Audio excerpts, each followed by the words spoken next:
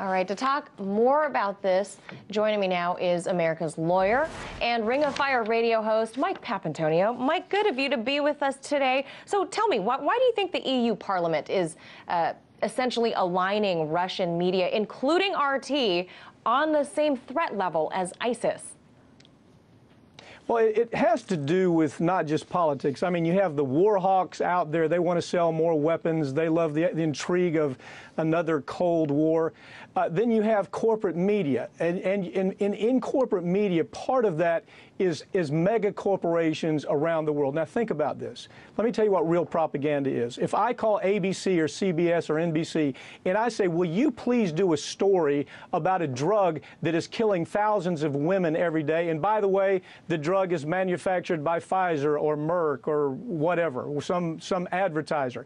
They'll say, no, we can't do the story because our advertiser won't let us. That's what Jill Stein was just talking about. You can't get these stories out in corporate media. So now what we're seeing in the U.S., and I see it firsthand, the reaction to Russian television is, gee whiz, they're actually telling stories that we won't tell.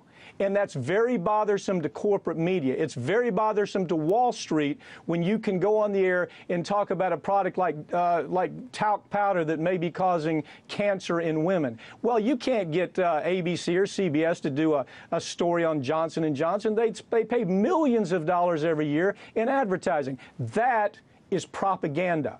And so this notion that, gee whiz, Russia's involved with propaganda, I've been a commentator on and off for RT for years. Not one time have I been asked to say anything other than what the truth of the story was. Not one time.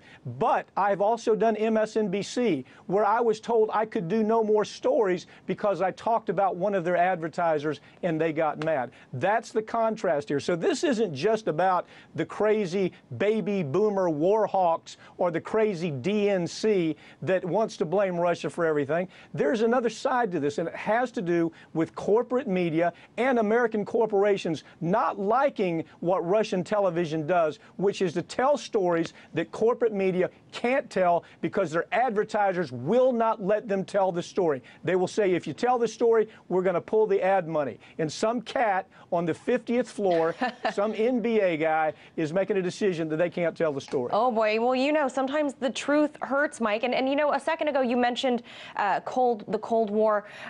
Do you feel that perhaps Western nations, the EU and the U.S. alike, are essentially becoming echo chambers of itself? Because all of this does sound like Cold War rhetoric, doesn't it? Well, it is. We still have baby boomers around. Don't forget that. We still have baby boomers around. And if you talk to most baby boomers, they were all for invading Syria, invading Libya. They are a fearful type. And until the baby boomer Cold War types move through, we're going to have this ridiculous conversation. Millennials, they don't have issues like this. They understand we are a world economy. We're a world culture in many ways. It is the baby boomers that are causing this ridiculous conversation, and it just seems to be picking up. Frankly, I think the more we talk about it, the better it is, because you can shine a light on how ridiculous this whole thing really is. But now that's happening here in the U.S., but now we're seeing that the EU is passing resolutions also calling RT, you know, this dangerous propaganda channel. How do you think the EU itself, the Parliament, how are they going to respond to, quote, countering Russian propaganda? Well, the point is this. Again, you follow that story. The woman who came forward with that proposal, understand, look at her history. She was with the World Bank. She has all these connections to corporations all over Europe.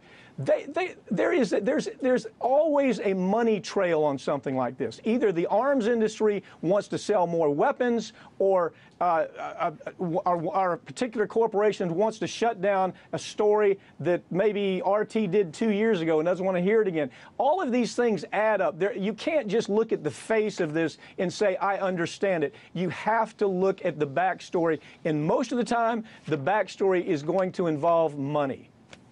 And, you know, Mike, last question for you is that a lot of non-Western media, RT included, has obviously been very critical of the role of the West in places like the Middle East and Libya.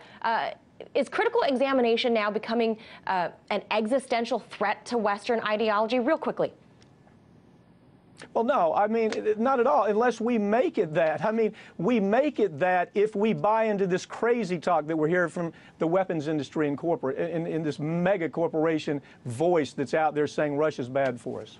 Thank you for your critical examination. That was Mike Papantonio, known as America's Lawyer and Ring of Fire radio host.